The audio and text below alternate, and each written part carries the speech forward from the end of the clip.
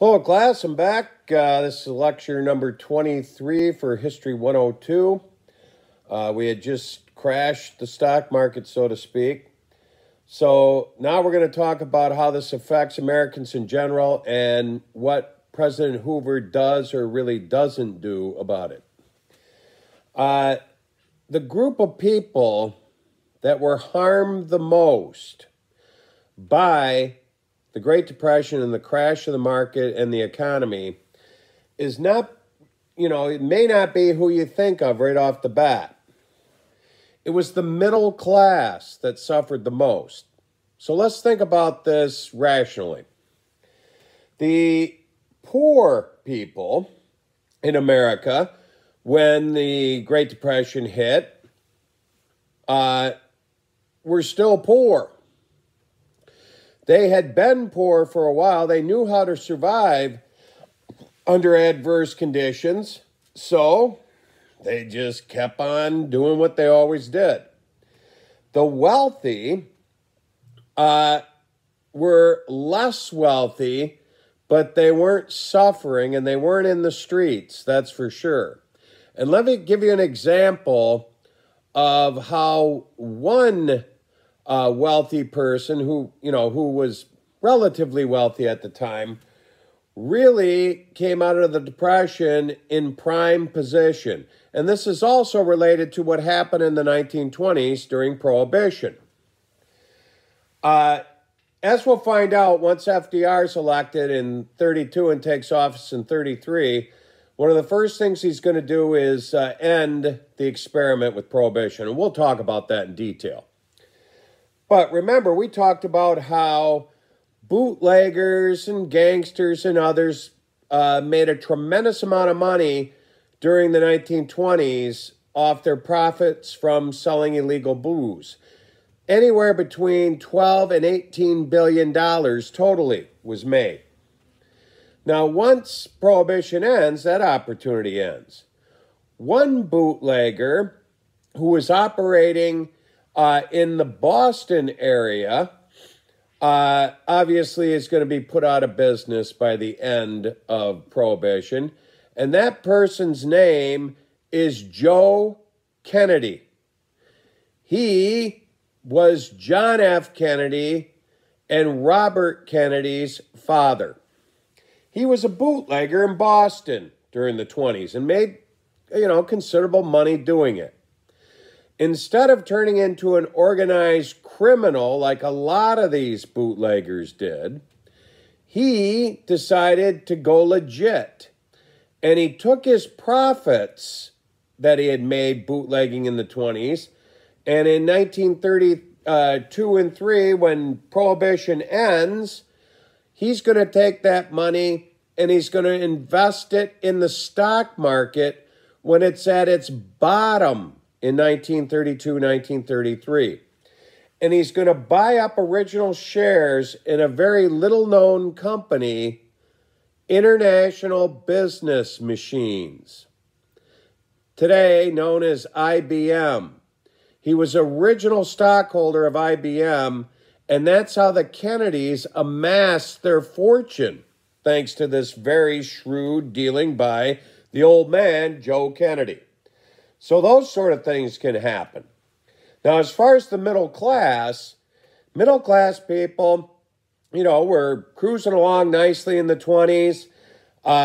Typically back in that day and age, Dad was the breadwinner, probably had a good job in a company, was buying a home, they had a car, everything's going fine, might have invested some money in the market, and then everything crashes.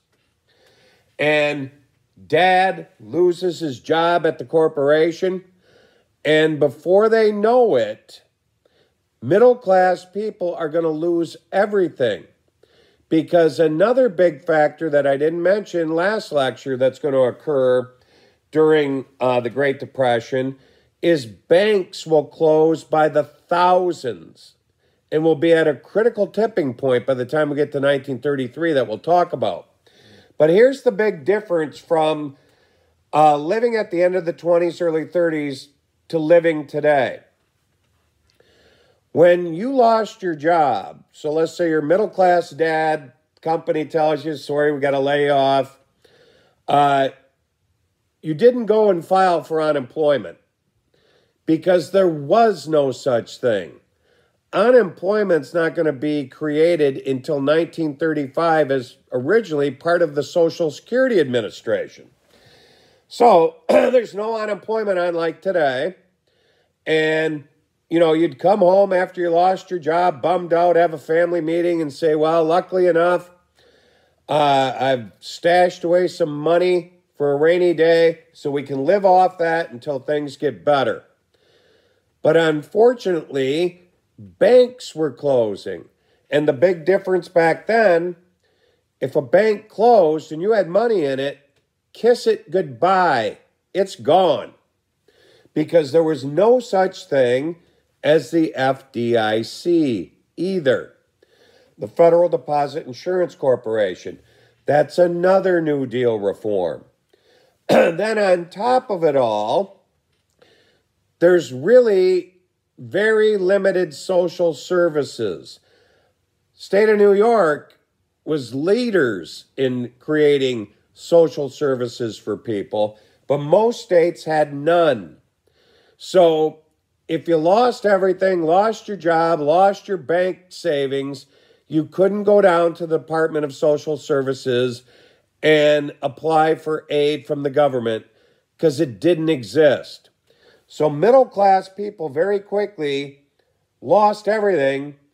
They were evicted from their homes because they were foreclosed on. And if you look in your book on page 735, they end up living in these neighborhoods that they built out of, scrap material that they found that they ironically nicknamed Hoovervilles.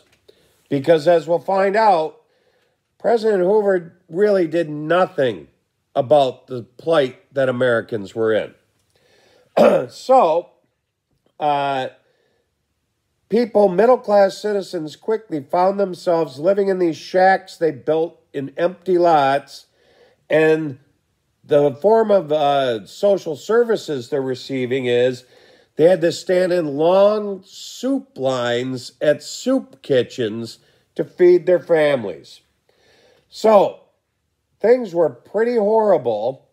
And then on top of it, there was plenty of food around, but it was ending up rotting in the fields. And here's why. Farmers are still continuing to plant their crops.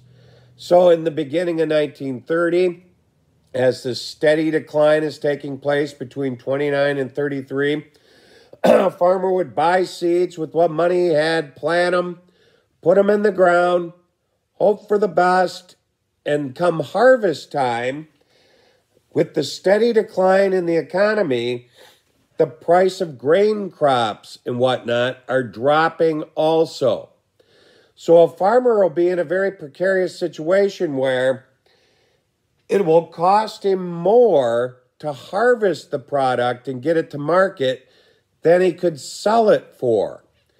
So in order not to take even more losses, farmers had to make this very hard decision and just let the crops rot in the field or plow them under. And farmers were begging the United States government, send the army in to harvest our crops and get them to market. You can have them for free. And President Hoover refused. Hoover was a big business Republican, and he kept saying his big buzzword in all of his, speeches was, quote, prosperity is just around the corner. Be patient. This is a natural economic cycle and business will work its way out of it. He was against the government intervening. This was a time when we're dying for government intervention, and he sat on his hands. He was calling for voluntary price freezes, which weren't happening. They continued to plummet.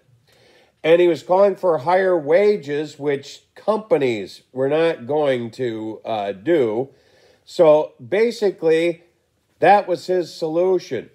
He believed that private charities were the ones who could help the poor, and that they could help them with, soup lines and clothes donations and so forth, and that for the government to intervene and do something about it would, quote, undermine the character of proud Americans.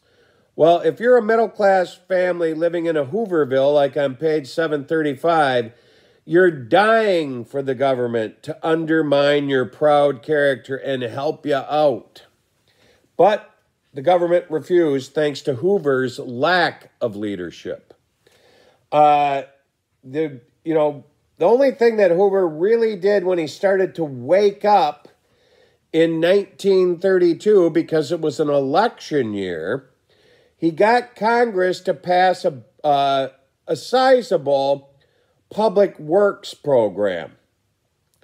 And Congress will pass a $2.25 billion public works program to build things to put Americans back to work.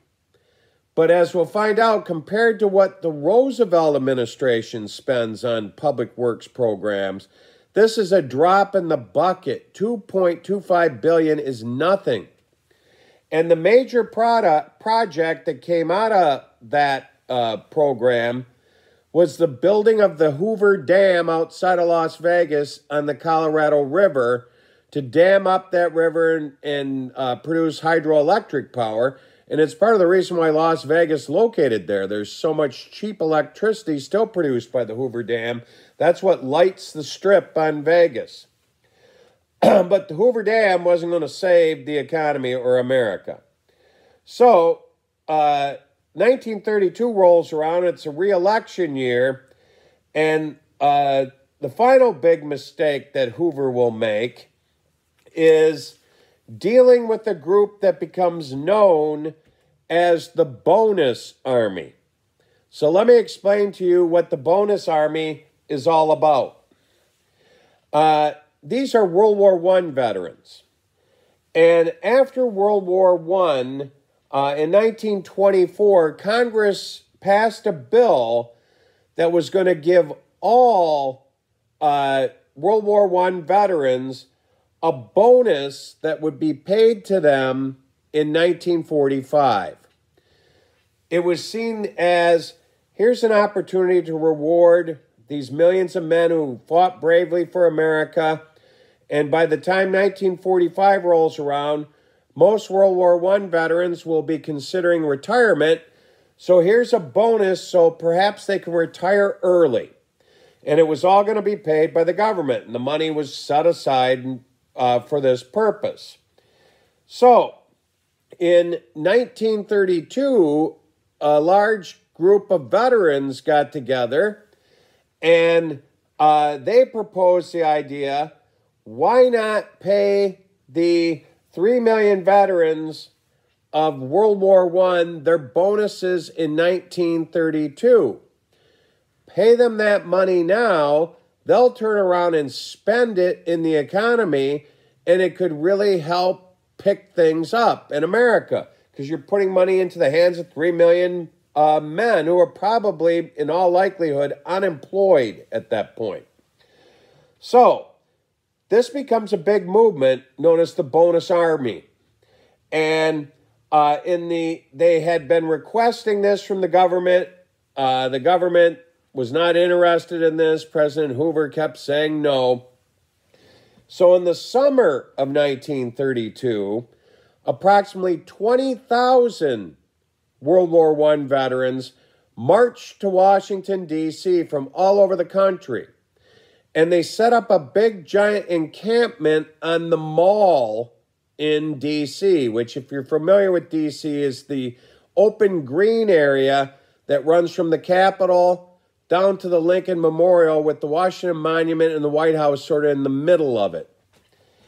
They set this up as a giant campground, and they basically tell the government, we're going to stay here until you pay us our bonus. So, if you take a look on page 738 in your book, there's a photograph of these guys and their campground they set up on the mall. And you can see one of the signs they have there, "We need cash, not a tombstone. Pay the bonus now." Because a lot of them are arguing, if this continues, I'll in all likelihood starve to death, so I won't be around in 1945 to collect my bonus. I suppose my family can put a tombstone on my grave then. So, there's periodic meetings with the White House and Hoover over payment of this bonus to them early. Now, Hoover continues to basically say, no, we're not going to pay this early. And ultimately, in the early fall of 1932, the leadership of the bonus army is called to the White House for an emergency meeting. And they think, oh boy, finally, Hoover's woke up. He's going to pay us our bonus. Well, when they get there, they're asked to supply the Hoover administration with a list of the 6,000 men out of the 20,000 that are camped out in the mall that traveled the furthest to get there. And they're kind of curious, well, why would you want that? Because Hoover said, I'm going to pay their transportation home because you all have to leave. Your fun's over. You can't be camping on the mall anymore. Now, this is not what these veterans wanted to hear. And I mean, these veterans, they're all unemployed. They got nothing better to do. Most of them all still fit in their uniforms from World War I, or some might be baggy because they don't eat very well. And this is not what they anticipated. So they go back and tell their comrades, here's what Hoover's offered us. And obviously they all just basically laugh and jeer. Yeah, right. We're not going anywhere. So when Hoover figures out they're not taking him up on his offer, he calls over to the War Department and says, I want you to send a group over there to the mall tomorrow to escort these men out of Washington, D.C. They need to leave. They're being evicted. So, unfortunately, the president had no input into this, but the person that's given this duty is a very young, rambunctious general by the name of Douglas MacArthur. If you know anything about MacArthur, he's, can be a real hothead at times. So MacArthur goes over there with the contingency of the United States Army, and he starts barking out on a bullhorn that they've got 1 hour to pack up and leave. And these veterans are jeering back at him, saying, yeah, right, we're not going anywhere. So 15 minutes goes by. He warns him, you got 45 minutes to get out of here. And the clock keeps ticking. The veterans aren't going anywhere. So when the time limit expires, MacArthur gives his men an order that all those veterans knew what meant.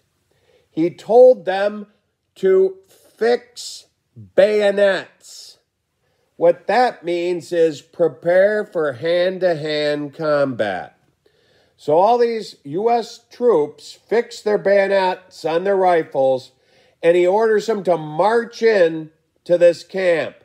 They start knocking down their tents and makeshift buildings they built, start setting some of them on fire. There's hand-to-hand combat. Some veterans are killed, unfortunately, in this process. And MacArthur follows orders. He runs them right out of Washington, across the bridge over the Potomac, into Virginia, and out of the town. But it's a complete disaster. And obviously, the press is going to have a field day with this.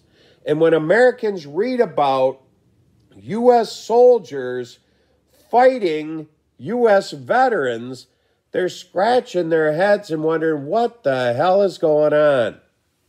And a lot of them, and everybody, basically, points their finger at Hoover. So, remember, this is an election year, and with this event happening in the early fall, you can kiss Hoover goodbye. That's like the final nail in his political coffin.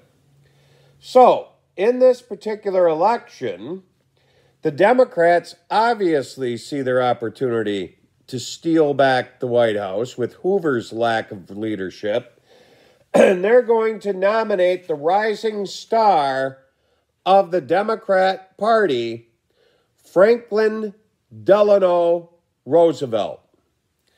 Roosevelt, who I'll tell you a little bit about his life after we elect him, at this point in his career is the governor of the state of New York.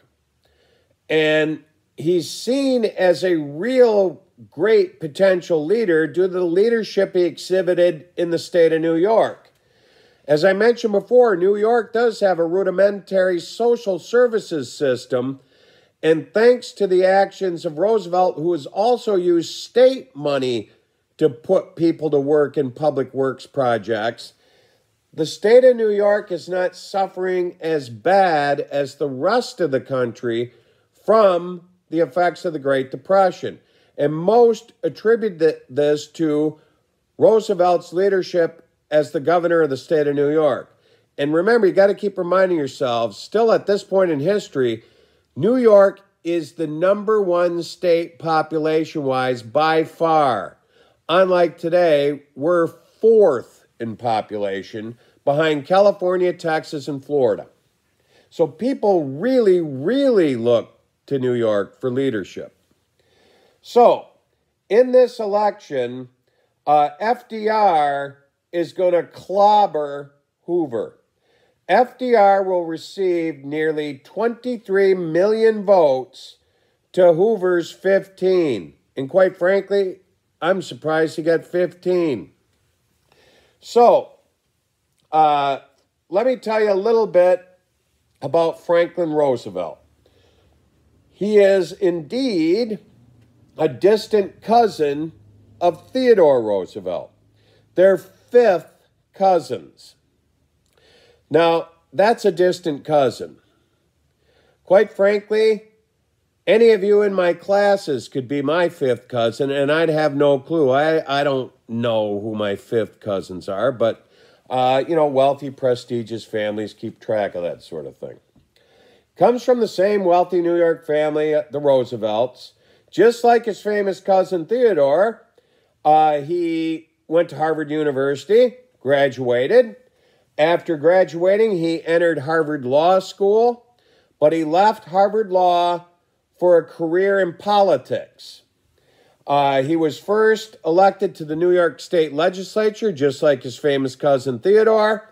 Then he was appointed Assistant Secretary of the Navy, just like Theodore Roosevelt. And then he had his unsuccessful bid for vice president. And then he was elected governor of the state of New York in 1928, the year before all this economic nightmare begins.